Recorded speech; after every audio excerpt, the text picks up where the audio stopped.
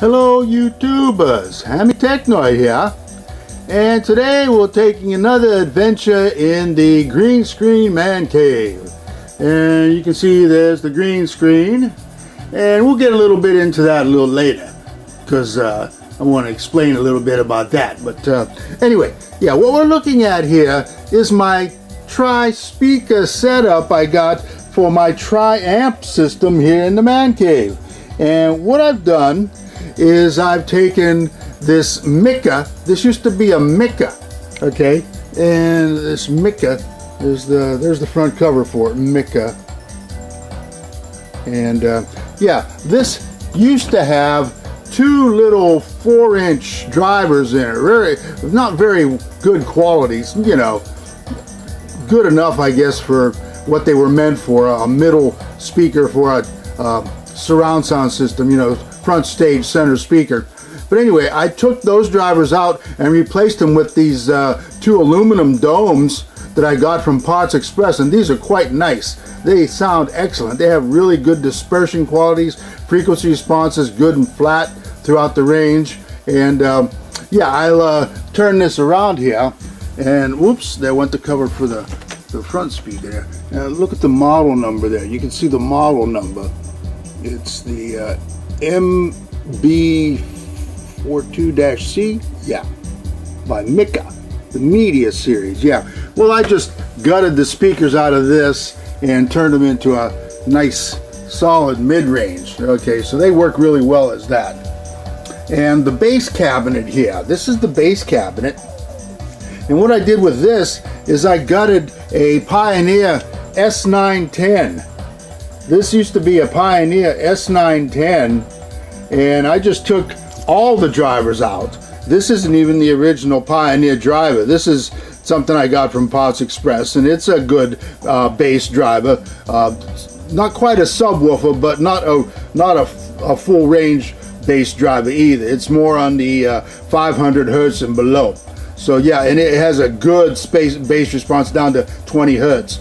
But what I did is I gutted the cabinet here just so I could make it into a bass cabinet, and I plugged up the holes for the other drivers, and I still have the other drivers. This is the mid-range driver. It's been removed, and see, it's self-contained, so it doesn't even matter what kind of cabinet you'd put that in. It's self-contained. It's got its own resonance factor and everything, so it's taken care of. And then the tweeters that came out of this were quite nice. These are quite nice tweeters. I may use them in something else, but these are ribbon tweeters. Yeah, these are sweet little ribbon tweeters, and I painted them flat gray. That was my choice. But anyway, they're out, and I have both sets for both pairs of speakers, for the pair of speakers. And what I've done here, you notice this little guy. This is a plug for the bass reflex. This is a bass reflex cabinet, but I have the choice of either tuning it from the factory like that, wide open, with the hole wide open, or I can put a different tuning in it with this little guy. This is a plug with a smaller hole opening, or I could just stick one of these guys in there and plug it up completely and make it a acoustic suspension if I wanted to. So, you know, it's how I want to do it. I like to experiment with things. So anyway, yeah, this is the mid-range, and then of course the highs are taken care of by the high air motion transformer. And each one of these has its own amplifier.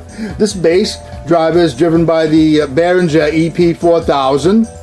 The mid-range is driven by the Carver M400T, and the high air motions are driven by the Carver 0.5T.